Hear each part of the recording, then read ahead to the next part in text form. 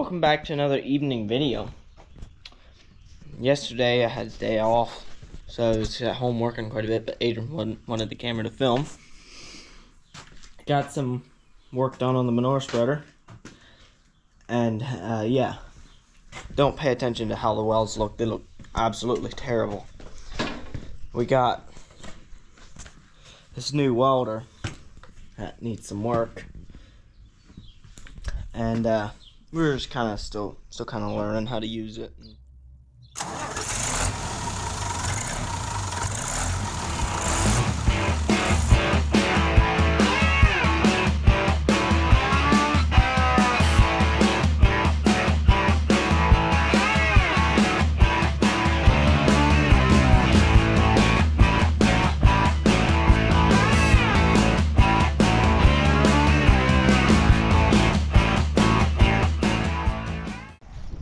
Alright, I just moved the hay line out of the way. Now, let's go plowing. Clouds are giving away a little bit. Might just be dry enough to go plow. We hauled manure in this field here this week. And last fall we hauled on the other side there. And this week we just put a little bit on, called it good. Just thinly over there. And this side we hauled all the cattle manure over here. And down at the Criswell farm we hauled those two loads over down there. It's two decent sized loads. And we hauled out down there. Now it's just the horse pens that need cleaned out. And then we're done hauling manure for the season. Contact. Fires right up. Every time. All right. It's after supper here, and since Adrian's not feeling too hot, he normally do this job. I'm gonna take 5 of these bales, which is the partnerships bales, to one of our neighbors that they're sold to. They're just being stored here until he's ready for them. 1, 2, 3, 4. It's number 5 here. All right, one more cut. No, you're not allowed to drive from here on. I have to drive. You're not old enough. I know. Okay. All right, we got everything loaded up. Me and Gavin are gonna go take this down. We're gonna drop it off where we pick up our calves. Ready to go? Yeah. Yeah, let's go. As you can see there on the western skyline, there's a white wall that keeps moving this way. White wall of rain, which is a good thing. It's kind of dry, somewhat. It's not too awful, but it is starting to dry out a little bit. It'd be nice to have a little bit of rain for this field. We got a little bit today, and that helped, but it'd be nice to have a little bit more. Help it fall apart better, so it doesn't plow as hard, because it plows extremely hard right now. Dad's busy plowing tonight. Adrian's not feeling too well. What is that I could do?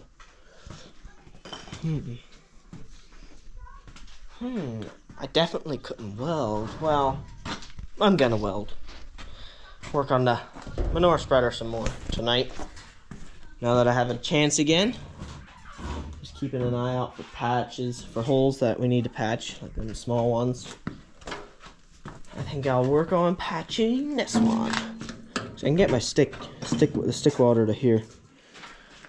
I'll just kind of tack it in place. Not just tack it, but weld it in place a little bit right there. Maybe. I don't know. Possibly not. We'll see.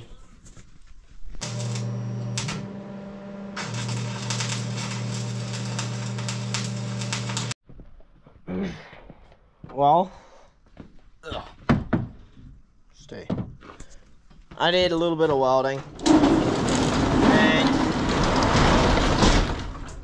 I forgot to do my chores earlier. Had pretty much right away went plowing when I got home from work, so I need to go do that. And I think I'm gonna be done for the night, even though it's only 8 o'clock. All winter we've been storing some soybeans for one of our neighbors that we sold them. And we would like to get them out of the equipment shed now. And he wanted to grind them up so that way he can blow them right into the bin, right out of the bin wagons that we have here. They're sitting on. I just got a call 2 minutes ago or so. Take the 6150 and take the soybeans there right now. After chores? No, right now. So I'm gonna hook the 6150, hook it up to that bin wagon, take it up there right now. Alright, we got the first of 2 wagons hooked up. And just unloaded a pallet full of seed that just showed up. And yeah, ready to go. Should be around a 10-12 mile round trip. So we'll see you either sometime along there or when we get back. Alright, I just weighed the first wagon. The front axle weighed 7475, so 7,475 pounds. Gotta wait till this vehicle gets across the smaller bridge.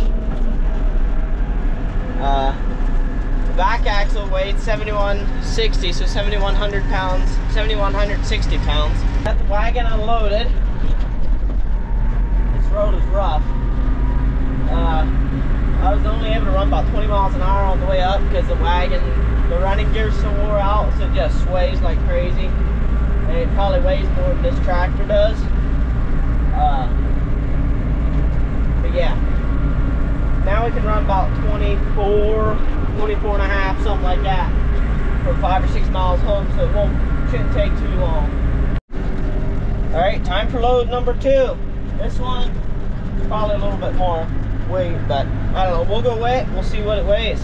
The front axle ended up weighing 9260, so it'd be 9,260 pounds.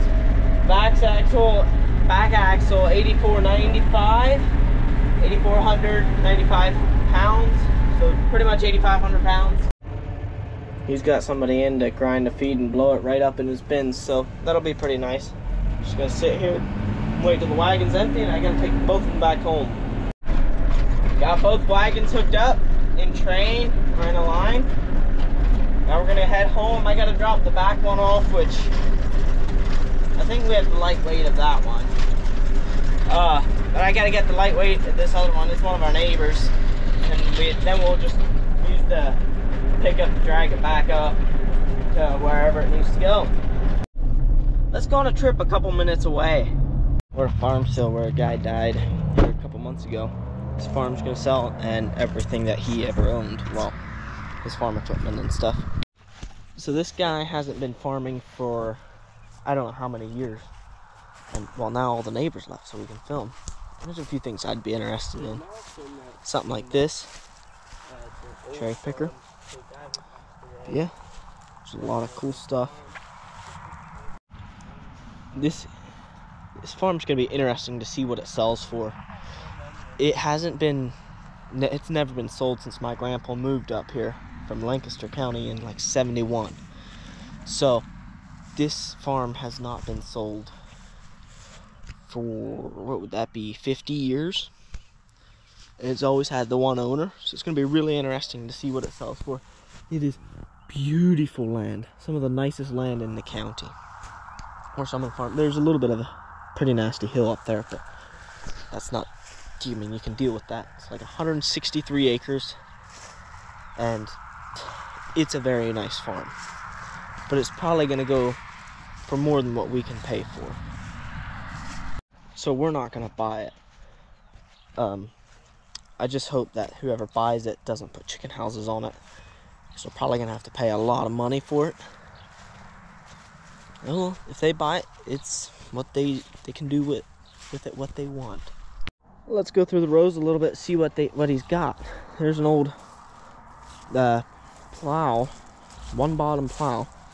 Back in the day, they had stuff that hit you up here, and if you hit a rock or something, you would just stop, and you wouldn't even move. Like, the plow would stop, you'd be able to keep going. It'd detach.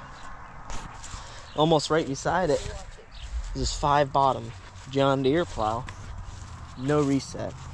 So it tells you one thing. He probably didn't have a lot of rocks around here. This would have been a pretty big plow back in the day. Oh yeah, that's what that is. It's a height adjustment, I believe. I think there's gonna be like 17 some tractors being sold, which he was a tractor collector. So yeah. What else? Oh, this barn. It is a bank barn, but I can think of there's two in the area and they're about a mile apart. Actually, the other one like this got just torn down with a big hoop. Most of them are more the, oh, I don't know what you call them exactly, but what the Dutch would have built, Pennsylvania Dutch, with the one that's sitting across there. You can't see it like ours are. Most of them, 90% of them, especially the old ones, are built like that. 99% maybe even of the old ones. But then there's just these two oddballs that have the big round roof. Not sure, but I'm gonna guess by the equipment and yep, this definitely was a dairy farm. There's milk filters, not sure what that is.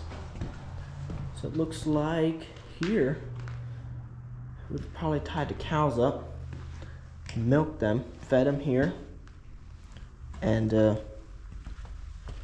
manure would have went down there. Nice pen. Wow, this is a nice. Oh man, got that all locked up. I don't know if you can see inside or not.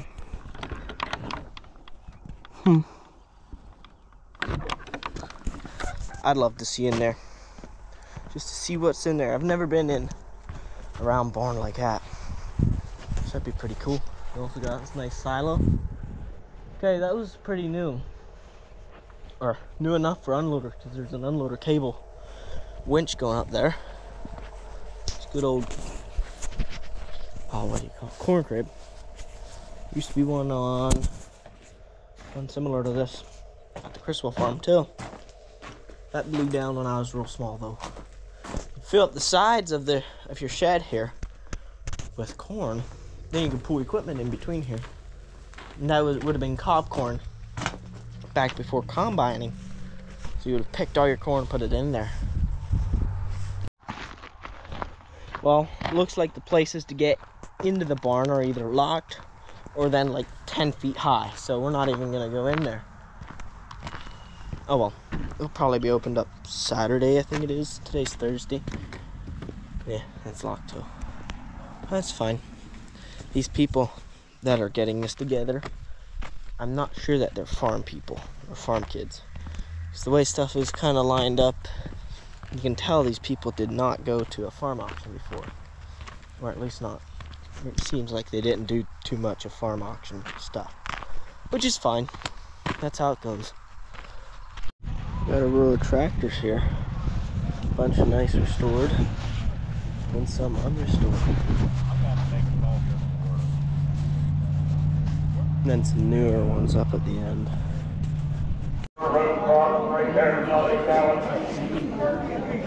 1938, 75, 50, 25, 15,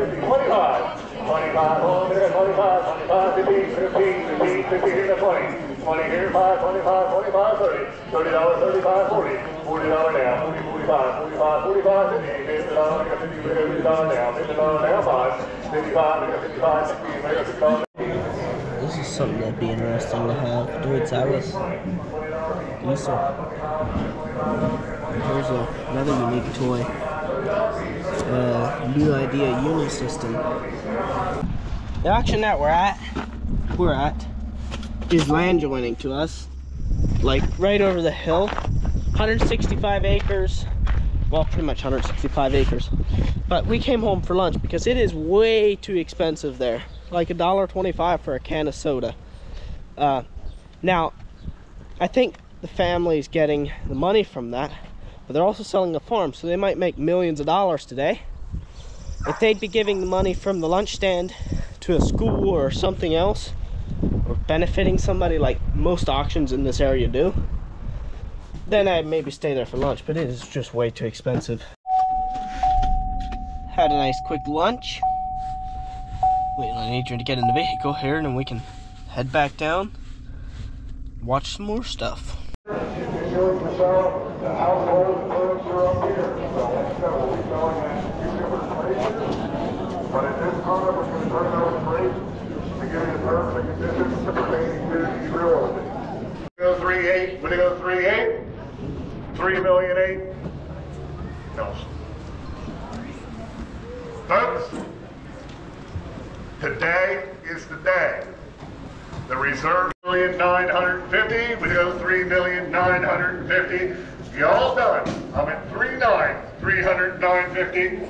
Final and last call. You want to go 3,950,000? 3,950,000. 3,950,000. Did you? 3,950,000. And I sold it. 3,900,000. That number is number 289. I would like to thank each and every one. Well, let's see what we got. We got a manual for a roller bar rake. And I got one of these. That's just a collector's toy. Massey Ferguson. Pacemaker. That's an old tractor. And we also got two more toys that are still up in the barn that we have to go get. Farm sold for $3.9 million. Yeah, that's what it sold for. So I think it was around $24,000 an acre, which is probably about what it's worth. Moving on through the equipment pretty good. They're still up in the barn selling. They're going to be up there for a long time yet. All right, we got a pile of wood because it came with this beam that worked perfect to fix the barn floor where necessary for the beams. We're just here loading it. Don't worry, we're going a quarter mile down the road, so it'll be fine. Take the Ranger, it's close enough. All right, got the Ranger unloaded, which just so happened to be the low dollar stuff, because some of the collectibles were more than $3 or so. Which those were in the truck. We got them unloaded too. Adrian's got started unloading the red truck now, where I have some ramps and stuff, and some steel, some scrap steel that I have some projects for. What else? And we also have to go back there and what's it called? Take some stuff up from my aunt to her place, which isn't far away. We'll do that right after this. Pretty much everything's unloaded. Now we're just gonna hook back up to the trailer with the pickup and go grab some shelves and stuff for my aunt, take it to her place. This is a backwards sticking to the fence shot. Nice. Yeah! I decided to stop in here at my field, and kind of glad I did. This is the second tree down in the field tonight out of two and a half acres, which it's surrounded completely by trees, but still, I'll just throw them off, throw them in, get rid of them. That way somebody doesn't come and hit them with a disc spine. Since this like a 50-foot rotten tree smashed everything down, might as well come and look at this big concrete. I think it's a packer. I think. It looks like. No, there's a hitch somewhere here. Ow. That's down in the ground, but yeah. That's just a little packer there. Solid concrete. That's pretty cool. And Adrian's trying to hit me with sticks as he's throwing them in. Yep, that's right, buddy. This tree's completely rotted. All right, let's go for it. No. Stop it. All I'm really looking for out here is if there's any trees fell in, if anything really needs trimmed up, and how the stand's coming along. I reseeded this 2 years ago, I think it is now, or this would be the second year. Second cutting season of it. it's looking a little bit better every year. I'm up here where it's heavy, and then there's this, I don't know what this stuff's called. If anybody knows, you can let me know. But this kind of stinks, or has a different smell to it. There's quite a bit of stuff up here in the top corner. But yeah, otherwise, I like how this is looking so far. Dad's coming in the lane. Maybe he's finishing up plowing, actually.